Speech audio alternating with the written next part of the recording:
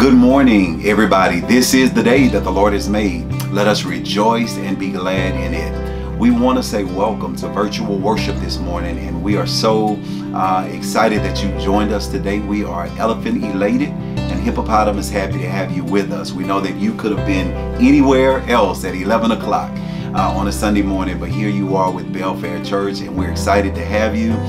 This morning, I'm looking forward to worship.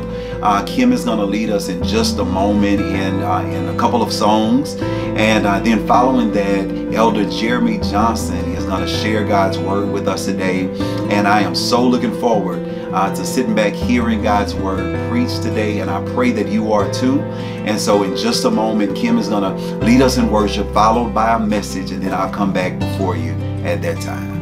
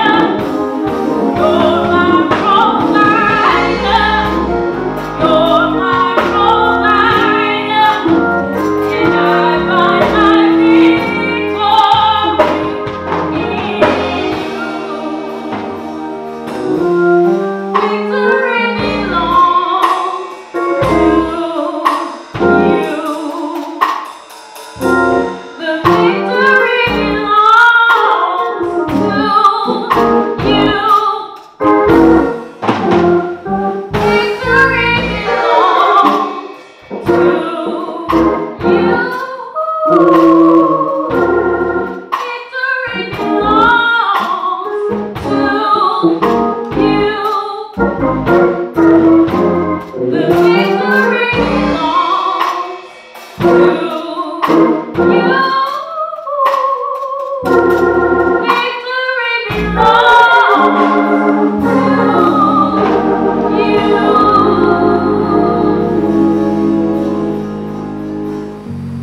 morning, Belfair Church.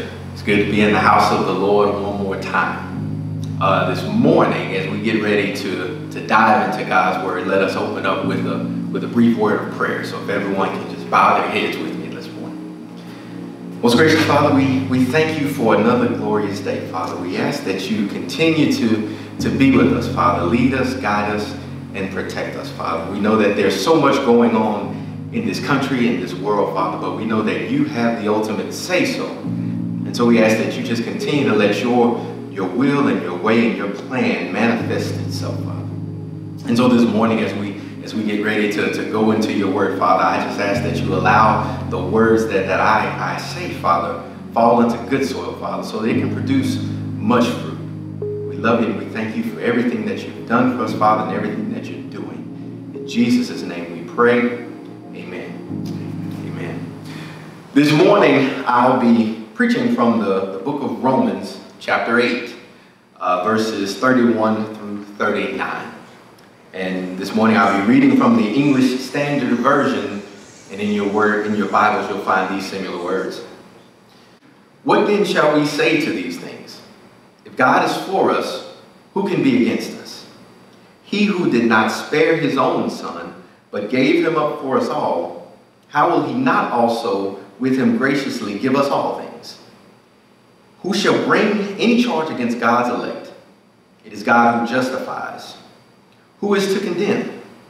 Christ Jesus is the one who died, more than that, who was raised, who is at the right hand of God, who indeed is interceding for us.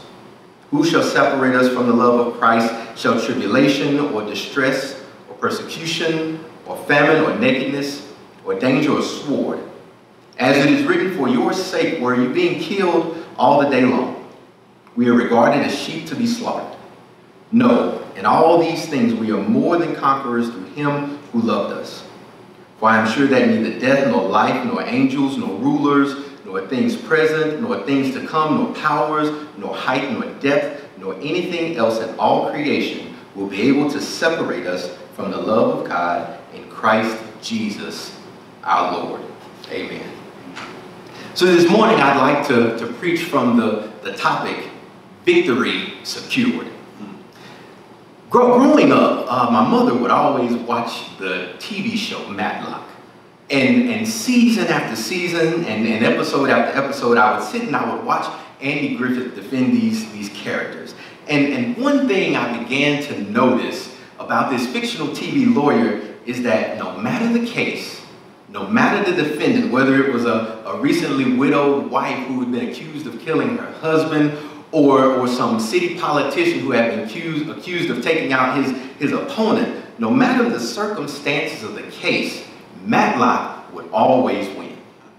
And after seeing this often, I began to shift how I watched the show, and my vantage point changed. And so I would go from watching the episodes and thinking, I wonder if Matlock is going to win the case today. And I began to look at it and say to myself, man, this episode is pretty bad, but let's just wait and see how Matlock's going to figure it out, because we know he's going to win. And so with that in mind, today we find our footing in the book of Romans. And so Paul pens this epistle to the Christians living in Rome, and though he had not visited them there yet, it's been said that he did admire their faith and that he prayed for them regularly. And so when he writes this epistle to them, he's talking from the overarching thing of righteousness in God and how it should take its place in our daily lives. And so when we look at the book of Romans and we see that he's teaching from this overarching theme, we see that Paul wanted the Christians in Rome to not only understand this theological concept of righteousness and what it means, but how they're to live their lives with it and how it has a place and a purpose in their life. And so he spends the first 3 chapters of this book telling how we all need righteousness because we're all condemned. And as believers, we know that there's no condemnation because we share the righteousness of God, and therefore the law cannot condemn us. Then he spends the next 2 chapters talking about the provisions of God's righteousness, or more plainly, it said that we've all been justified by faith and how God has provided salvation through Jesus Christ. And so what we as believers today can grasp from that is that there's no obligation for us to our old selves, because we have the Spirit of God who enables us now to overcome the flesh and live with God. And so then we look at chapters 6 through 8, and then he turns and he begins to talk about how righteousness is accomplished in our lives, and that those of us who believe are wholly identified with the death and resurrection of Jesus, and therefore we should live our life new in Christ Jesus. And what that means for us today is that there's no frustration, or we shouldn't have any frustrations about the problems of today, because we share the glory of God and the blessed hope of Christ's return. And so it's at that last point where we find ourselves in today's sermon. So you see, because of the persecution that the Christians in Rome were going through, both physical and spiritual, they were looking for a revival because they needed to survive. And so these hardships caused them to wonder if their newfound faith would be defeated.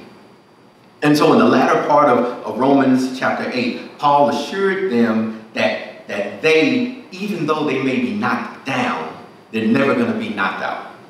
And so by careful examination of this passage, we too can gain the assurance of knowing that our victory has been secured, even in the most threatening situations. And so just like Ben Matlock would look at his defendants and he would see their good and he was ready to fight for their freedom, we too have Christ on our side, who looks at us even when the world is judging us, even when we're ready to give up on ourselves because of what we're going through. And he's reminding us that we don't have to fight for the victory because we already have the victory.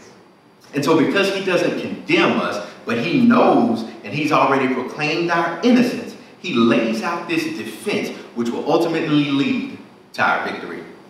And that victory is not only secured by who Christ is, but what Christ does for us. And that brings me to my first point today, and that is that our victory is secured by the labor of Christ. I want you to write that in the comment section while you're listening to this. Our victory is secured by the labor of Christ. And so Paul starts off with this first of a series of questions in verse 31, and he asks, what then shall we say to these things? Well, what things are you talking about? Well, he's talking about the things that are mentioned in the first part of Romans chapter 8. He's talking about the condemnation that's mentioned in verses 1 through 4, defeat that's mentioned in verses 5 through 17, and the discouragement that he talks about in verses 18 through 30. When all of these things seem insurmountable in our lives, what can we say to those things? Well, he gives us our answer, and that answer is, if God is for us, then who can be against us? And so now when we look at the verbiage Paul used, he says, if God is for us, but this if that he's using is not the if of possibility. He's not questioning whether or not God is for us, but more or less he is stating that God is in fact on our side. And that word in the Greek, it translates to mean since. So what Paul is actually saying is that since God is for us, who can be against us? And since God is on our side, you and I, we can walk in victory every day through every circumstance of our life. We need to enter each day and we need to go through each situation in life realizing that God is for us, and regardless of who or what may be against us, we still have the victory. Now Paul isn't saying that we won't have adversaries along this journey. He's not saying that Satan won't attack us. He's not saying that the world won't be against us. He's not even saying that sometimes we won't be doubting in our own hearts. But what Paul is saying, he's saying that regardless of who your opponent is, in the face of the big God that we serve, your opponent is very small. If you're a born-again, blood-bought believer, God is always for you no matter what happens. There's no need for us to fear, because God desires only the best for his children, even when we have to go through trials to receive those blessings from him. Jeremiah chapter 29, verse 11 says, "For I know the plans that I have for you, declares the Lord, plans of welfare, if you have the English Standard Version. In the New King James Version, it says thoughts of peace and not for evil, to give you a future and a hope. And now the implication here is that if anyone was able to rob us of our salvation, if anyone was able to steal the joy that we claim that we have, then he would have to be greater than God himself, because God is both the giver and the sustainer of our salvation. But not only is he for us, and is he interested in us, and that's seen by the fact that he loved us before time began, and he formulated this plan to bring us to himself. But that interest has led him to make an investment to each and every one of us. And that's mentioned in verse 32. God loves the sinner so much that he gave his son to die on the cross for our sins. God made the ultimate investment in both you and me. And Jesus' sacrifice on the cross is not only the foundation of our salvation, but it's the foundation of our security. Because the Father loves us so much while we were under condemnation, he made him who knew no sin to be sin on our behalf so that we might become the righteousness of God in him. And because he's given us this most precious gift, what makes us think that he won't give us all things, including the victory over the circumstances that we face in our lives? And then Paul continues, and he finishes this first round of questions in verse 33 by asking, who shall bring a charge against God's elect? He wants us to know, or he's asking, who has the right to say that you are guilty before God? And what he's trying to say, and he mentions this in verse 30 of chapter 8, he says, if God has justified you, then who can successfully bring charges against you and find you guilty? Paul wants to know who has this right. The short answer, no one. You see, the world sees us who claim to know Jesus. They see how we live our lives now. They can remember how we lived our lives before we were saved, and they see these characteristics of our old life. You see, saints, people are watching everything that you do. They see you, they see how you live your life, they see that you claim to be saved, and they want to see if the tongue in your shoe is matching the tongue in your mouth. Are you walking the walk that you claim you have? And if that is the case, are you doing and are you walking the way God wants you to walk? As God's children, we ought to live lives that are different than those out in the world. And so Paul's point, however, is that no one has the right to try and place anything on our account before the Lord. Not even the devil himself has the right to accuse the redeemed of sin before the Lord. Why? I'm glad you asked. Because when we were trusted with the salvation from Jesus, God justified us. And he didn't just take our sins away, but he declared us to be righteous. He took all of the sin that was on my account and he placed it into the account of Jesus. And then he took the spotless righteousness that was in the account of Jesus and he applied it to my account. And on that basis, we've been declared right with God. You see, there are times, if we're going to be real and we're going to keep it 100, there are times when we don't always act saved. And if a lost person were to be watching our walk, they might conclude that we're just as wicked as they are. But what they can't always see is that transaction that took place in heaven one day, and that every child of God is as righteous as we will ever be. One of these days, our flesh is going to be changed. But until that happens, we're still declared just by the power of God. And we still have to walk the righteous walk. We are secure. We have the victory because God says we have the victory. But not only is our victory secured by the labor or the work of Christ, but it's also secured by the life of Christ. And so when we look at verse 34, we're asked another very important question related to this matter of our security. Paul asked, who is he who condemns?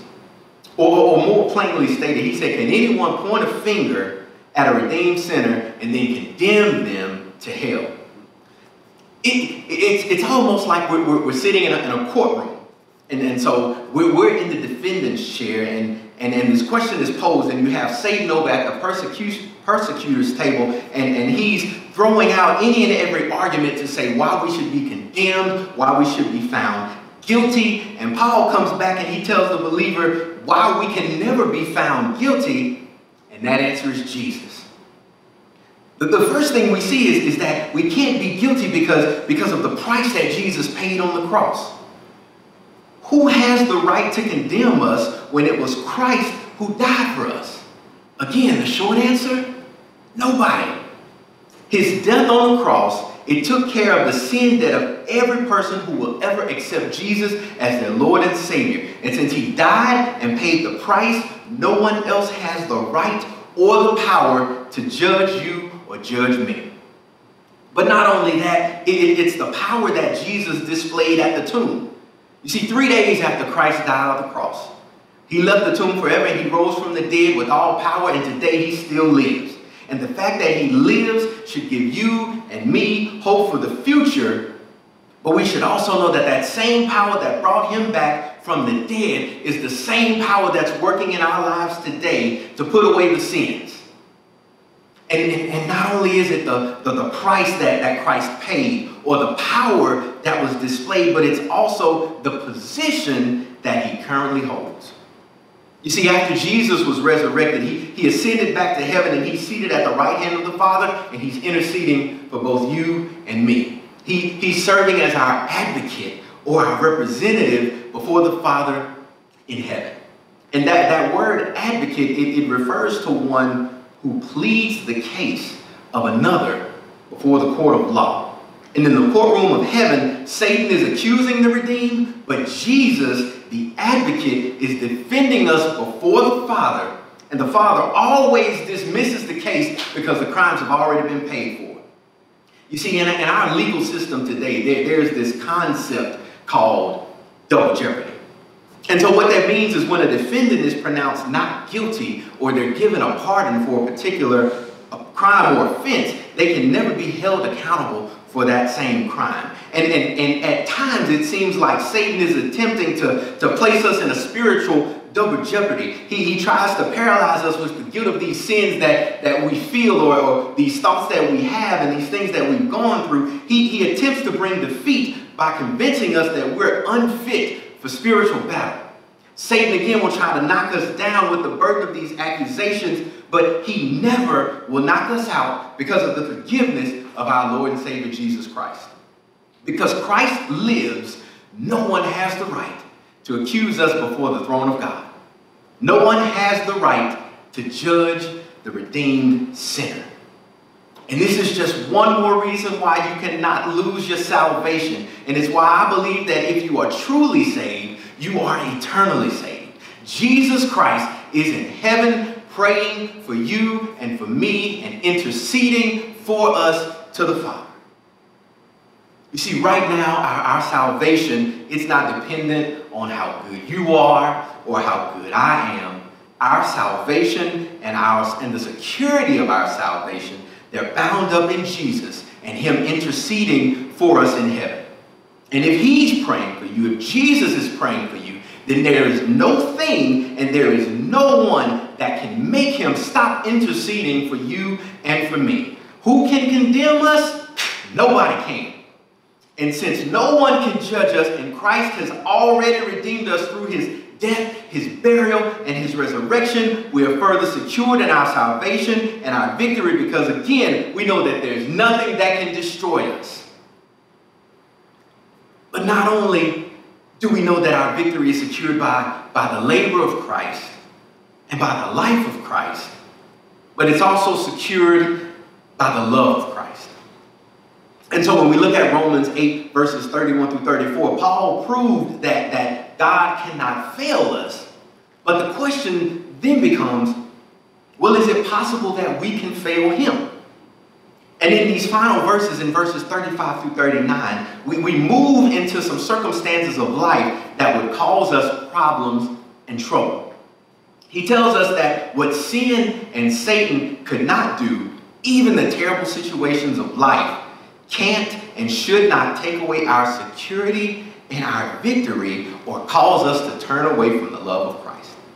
You see, in verses 35 and 36, we see that it says, nothing can separate us from the love of Christ. Paul reminds us that we have this undefeatable motivation for victory, and that motivation is the love of God. We're undefeatable because there's nothing that can separate us from him. And then he quotes a verse from the 44th Psalms where he's pointing out that those who love God, we've always had to fight death daily. We always have things coming our way trying to take us out.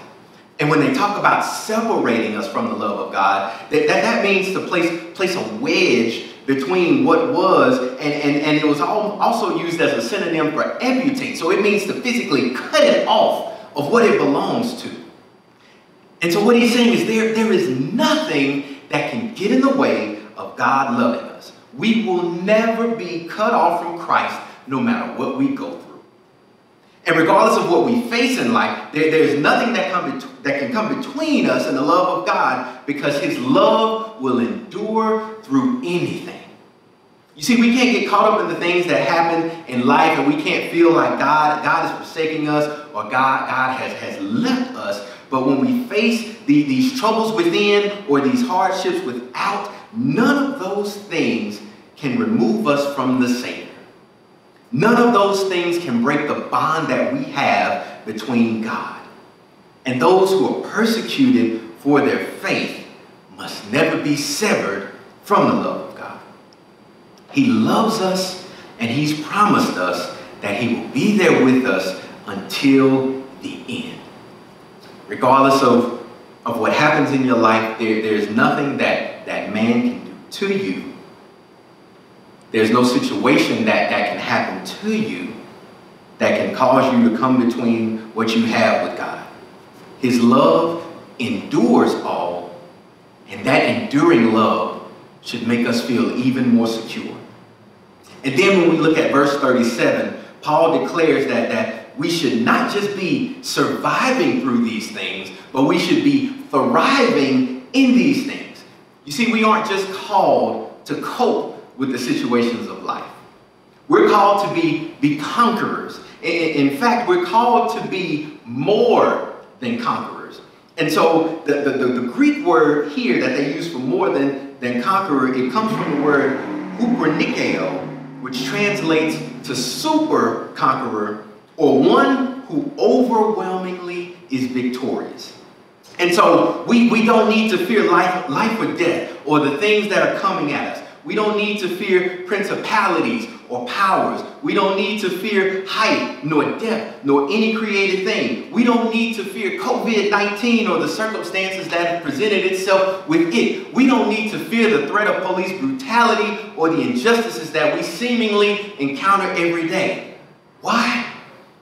Because Christ lives within us, and his love enables us to stand against everything and conquer it all. You see, the genuine believer proves that he's real by the life he lives. If the things of this world, if those things mentioned in verse 35, if they can come between us and us living for God, then we probably weren't saved in the beginning. If a professing Christian can walk away from the things of God and live in persistent sin, that person didn't lose their salvation. That person never had salvation in the first place. True biblical salvation will produce an endurance in your life and in my life and in all the lives of the saints of God. True children of God, we're enabled by the prevailing love of God to carry on until he calls us home to glory. We can never be conquered, and we can never be defeated. And so verse 35 poses the question about us being conquered due to our constant battles with the flesh and with the world and with Satan. And then in the latter part of 35 and verse 36, it talks about the promise of a trying journey. But then in verse 37, we're left with this promise of a triumphant journey. And that victory is overwhelming through him who loves us and him who keeps us.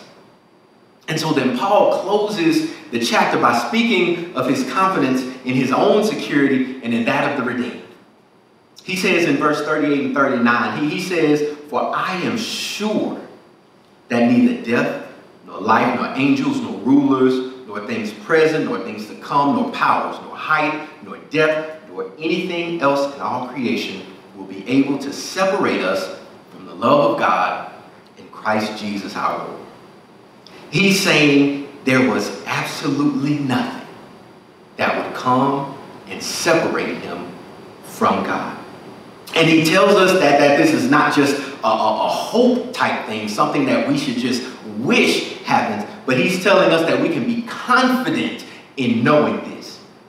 He tells us that there's nothing from the beginning of our life with God until the end of our life that will be able to separate us from the salvation we enjoy through Christ Jesus. And at the end of this, the result will be blessed assurance that in Jesus we are forever protected and we're secure regardless what comes our way. When the COVID situation first started and the stay-at-home orders were given, all of the live sports had started to be canceled. And so ESPN had started showing reruns of various sporting events. And so one day I was flipping through the channels and I saw Game 7 of the 2016 NBA Finals.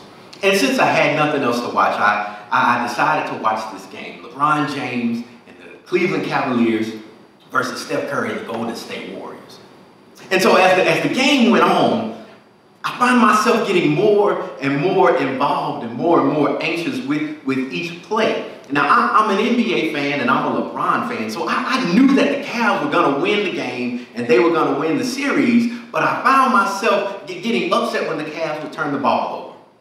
I found myself getting mad when the Golden State Warriors took the lead, and with each passing second, I could feel my heart beating a little bit faster and a little bit harder until the clock struck 0, and when it sounded, the Cavs had won. But I already knew how the game was going to turn out. And the way I was watching that game is the same way a lot of Christians live our lives. We go through each day, we go through each situation, each trial, each tribulation, often getting discouraged by what happens. But in each circumstance, in each bad situation, we know how the game ends.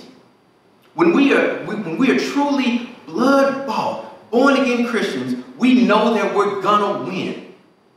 1 Corinthians chapter 15, verse 57 says, "But thanks be to God who gives us the victory through our Lord Jesus Christ." Yes, we know that we're going to go through some trials and tribulations. Sometimes we're going to fumble away opportunities. Sometimes we're going to lose some battles. And yes, sometimes it's going to seem like Satan has taken the lead in the game, but God. Romans 8 it's a wonderful chapter that shows us Christians that we will be victorious. You see, we're free from judgment because Christ died for us and we have his righteousness. We're free from fear because Christ intercedes for us and we cannot be separated from his love. And we're free from defeat because Christ lives in us and his spirit, we share his life. You see, our victory has been firmly secured because of Christ, his labor, his life, and his love.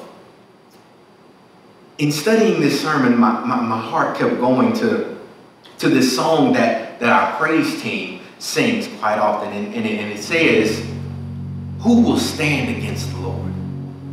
No one can. No one will. Who will stand against the King? No one can. No one will." Why? Because the victory belongs to Jesus. The victory belongs to him. And then later on in the songs, it says, "You will deliver, you're a provider, I find my victory in you. Forever victorious, forever will win, I find my victory in you. We live in a world that seems to be spiraling out of control. And it's a world where nothing seems certain. But even in all of this uncertainty, we have one great assurance. And that assurance is that God is faithful. And as long as God is faithful, the things of this world will knock us down, but they'll never knock us out. Why? Because God is with us. He loves us, and there's nothing that can separate us from Him and His love. Let's go to God in prayer. Most gracious Father, we thank you for everything that you've done for us, Father. We just thank you for your love and your grace and your mercy, Father. Just continuing to be with us as we go through each day, Father. Father, we're living in a time where things seem uncertain and we don't know what tomorrow may bring, Father. But we know that as long as you are at the head, Father, we know that everything will be all right and we'll be victorious in the end, Father. So we ask that you just enter into our hearts, Father. Give us the calmness that we need to go through each situation in life, Father, knowing that regardless of what trial or tribulation may come our way, we're going to make it out we're going to make it out all right. We love you and we thank you. In Jesus' name we pray. Well, praise the Lord, everybody. What a powerful, powerful word from God. We thank God so much for the message this morning and for the messenger. Thank you, Elder Jeremy, for teaching us God's word today. Listen, 3 points this morning, 3 powerful points that let us know that we have the victory in Christ. We have victory through His labor, and we have victory through His life, and we have victory, amen, through His love. So we're grateful for that today. If you don't know beyond a shadow of a doubt that you have victory in Christ, you're in the right place today. We love to be able to share with you more about what it means to be a child of God, what it means to be justified, declared in the courtroom of heaven, just as if I'd never sinned. I mean, that is the greatest news that the world could ever hear, that we can be justified by faith in the Lord Jesus Christ. And so we want you to have that assurance today, that blessed assurance in these uncertain times. And so you can have that if you sense in your heart today that God is drawing you to Himself through faith in Christ. We love to walk with you in that journey. Give us a call at Belfair Church at area code 225-355-9870, or reach out to us here. Send us an inbox on Facebook, message us on YouTube, or send us an email at info@belfairchurch.org. Also, if you're looking for a church home to be involved in, we'd love to have you at Belfair Church. Belfair Church is a church believing the gospel, belonging to community, becoming like Jesus, and building the kingdom of God. And so we'd love to have you to partner with us in the work that God has called us to do in this season.